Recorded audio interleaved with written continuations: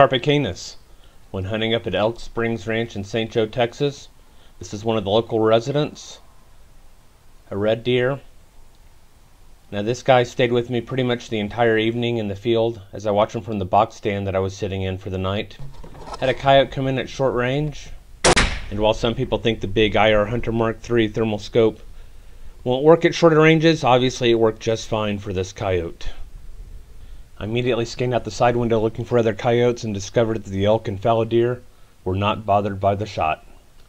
The coyote was a young female, and as I packed up my gear and turned to walk out of the field, I did a last scan, and carpe sus, there's a sounder of hogs standing in front of me just to the south. Unfortunately, the wind's blowing right at them, so I shifted to the west slightly to get out of the direct line of wind from them.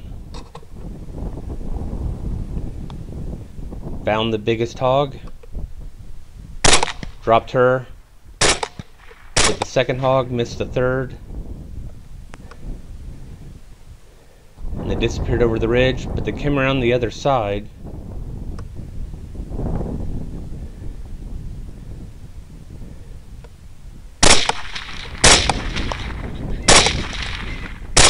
And this last hog that I dropped I thought was down, but I went to recover him.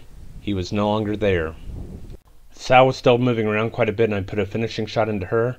She turned out to be a 130-pound pregnant sow with 5 on board. Optics provided by Third Coast Thermal.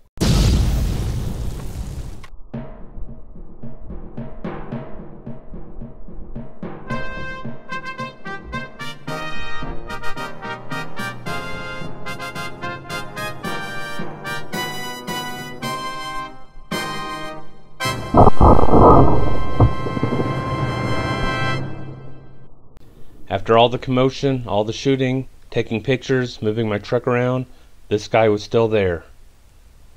Good hunting, my friends.